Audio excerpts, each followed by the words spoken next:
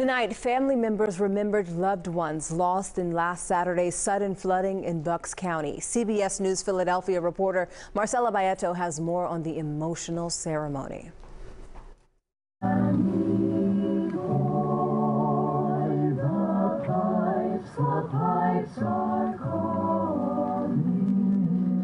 After a choir sang in front of a sea of candles, Dahlia Galindez, the grandmother of 2-year-old Maddie and 9-month-old Conrad Shields and mother of Katie Seeley, spoke for the first time in front of an emotional crowd after surviving the devastating flash flood. It's an absolute miracle. I guess I get to stay here for a while. Kind of wanted to be with Katie and the children, but that wasn't my choice. Galindez shared her experience of fighting for her life on July 15th when powerful waters inundated Route 532. We got out of the car, the water was up to my shin. I took a few steps and I was swept under the guardrail,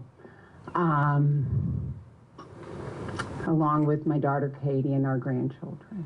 Other family members not only thanked the community for their support, but also were grateful for all the hard work of first responders and those who continue to search for the remains of Conrad Shields. It's a great consolation to our families to know that this tragedy has touched the hearts of people around the world. Yuko love. Here at the Garden of Reflection, which honors the victims of 9/11, those who perished in last weekend's flood were honored.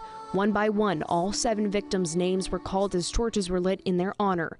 Dave Love, the husband of 64-year-old Yuko Love, shared a few words in Japanese to first responders. Arigatou gozaimasu.